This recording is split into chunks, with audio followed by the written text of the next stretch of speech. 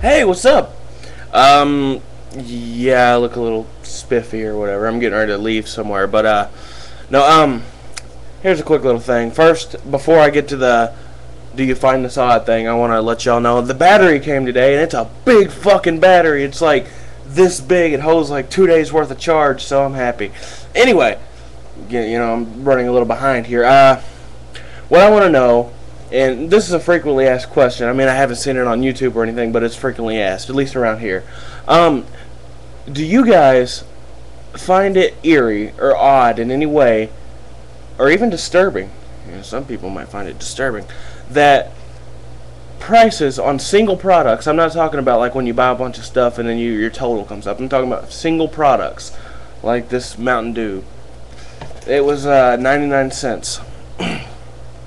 Do you find it odd that with single products, the price always ends with a 5 or a 9? Like you'll never see something for $8.73 or $6.51 or anything like that. So I want to know, what your opinions are about that, and your comments and feelings, or I don't know, maybe not your feelings. That's going a little too deep.